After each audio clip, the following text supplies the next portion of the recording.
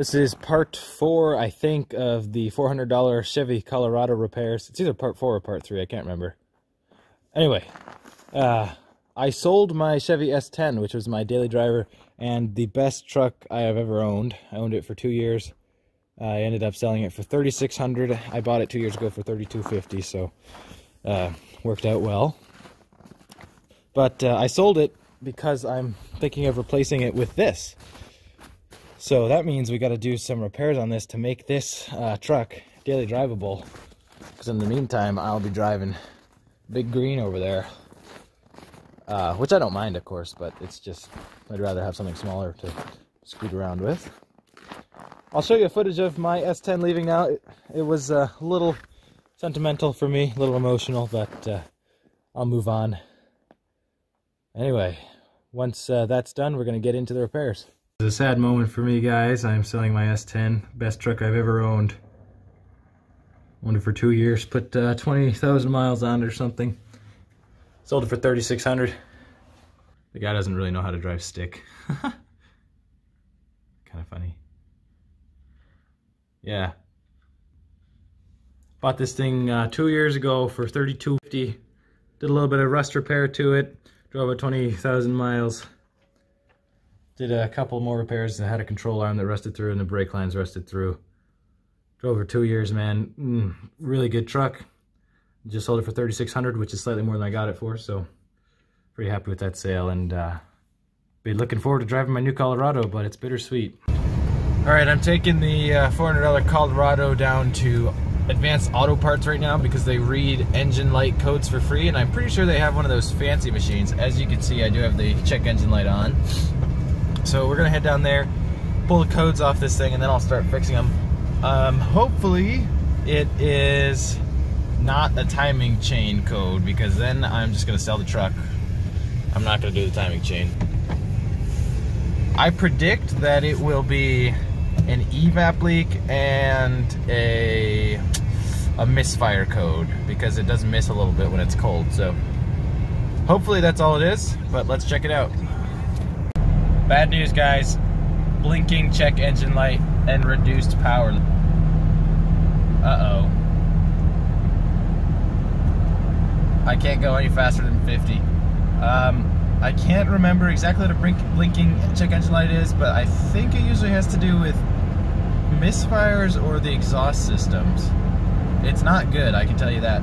I'm gonna take it easy and maybe pull over in a minute, but we'll have to see what happens. Oh, the check engine light's solid again. Let's see if I have power. Oh, I got power back again, guys. Uh-oh.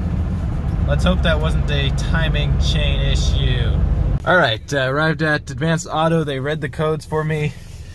I had 5 total codes, so that's quite a few. Here is the list of the 5 codes, so you can read them here.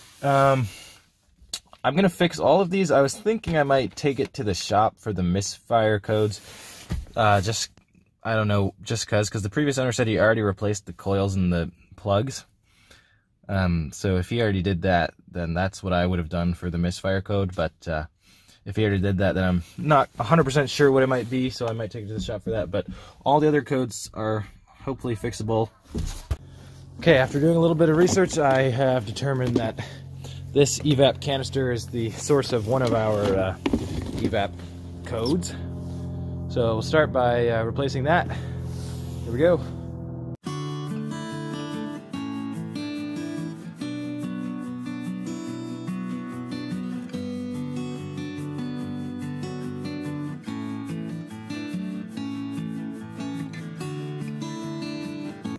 Okay, well, it's all hooked up. That took me literally 2 minutes, 3 minutes maybe. So I guess it's a lot easier to do with the bed off. Well, I was getting ready to put the bed back on. I got my bolts. Whoops. It's a little cold for leaving your bolts outside, I guess. Better go thaw this out.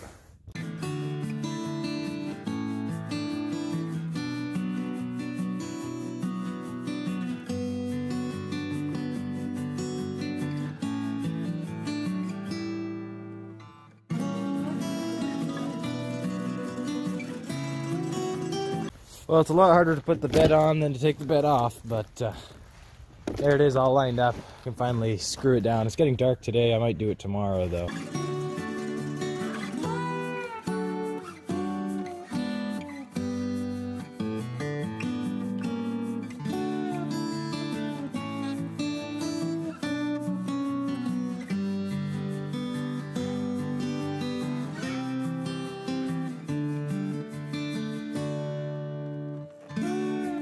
Alright, I changed my mind. I'm just gonna screw the bed in today.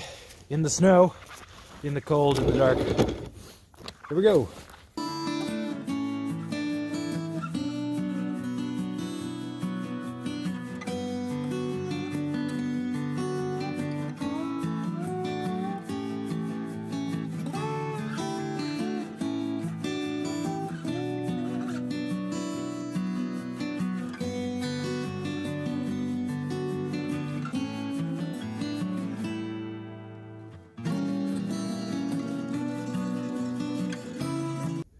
Alright, well, the bed is fully secured. I'm going to call it a day for today. It's getting really cold and snowy. See you tomorrow. Well, we got a couple inches of snow last night. Let's do a couple more things on the Colorado. Alright, so what I'm doing now is the thermostat, which is another reason the engine light was on. The thermostat's located under there on the radiator hose. So let's go ahead and get started. From what I've heard, it's pretty difficult to get this thermostat out. I'm going to start by taking off the skid plate under here, and then we'll just keep undoing stuff till we get to the thermostat.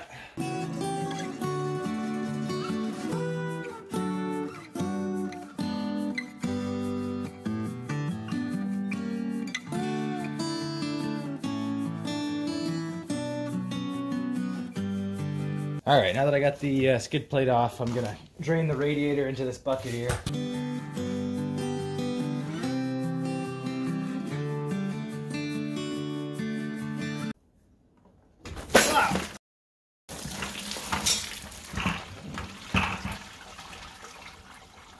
Well, I can't say I didn't expect this to happen. While this finishes draining, we'll start getting access to the upper part of the radiator hose, which you got to remove the wheel well fender thingy.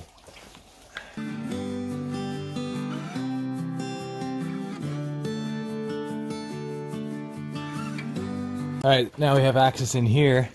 We got to remove this hose right back there. Right, to take out the thermostat, apparently it's a 10 mil. Let's see if we can get this.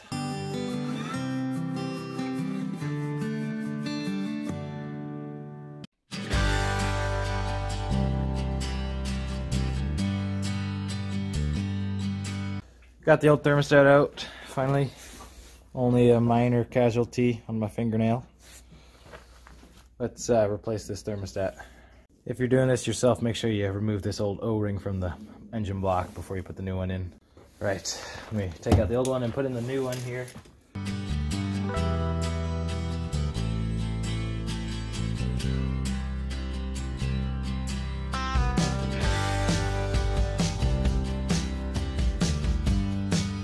Reinstallation time.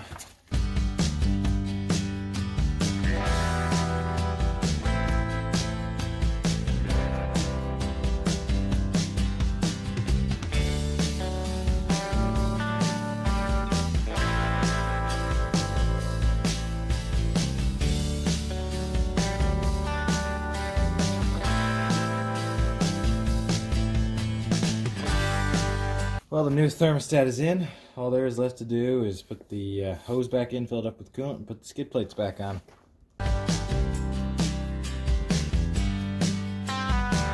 Alright, before I got the hose back on, before I put the skid plate back on and the wheel well plastic cover thing, I'm going to head down to the store, get some coolant for it, pour it in and see if we leak anything. Got the coolant, we're going to put it in now. Alright, I've been running the truck for a few minutes now. It's not leaking back in there. You guys can take a peek. I'll zoom in for you. Ooh, jeez, too far. Hang on, let's try that again. There. That's the thermostat there. Not leaking. So I'll throw on the fender flare and the not fender flare, the wheel well cover and the skid plate will be done. All right, and everything's back in, no leaks. I think it's working well. Unfortunately, I can't do any body work today because it's 14 degrees, and while I do body work in cold, like sub-freezing weather, I don't like to do it sub 20 degrees just because the Bondo gets really brittle in that weather. So that's going to be the end of this video, guys, and luckily I should be able to daily drive this now since we've fixed most of the issues. Anyway, next video we're just going to finish up the body work, probably bring it to the shop to fix the misfire code, and then do the catalytic converter O2 sensor. Alright, I think it's working. You guys can see it's reading much higher than it was. I have a question for you Colorado guys though. Is that reading too high? Because I'm not used to seeing temperatures above halfway on the gauge.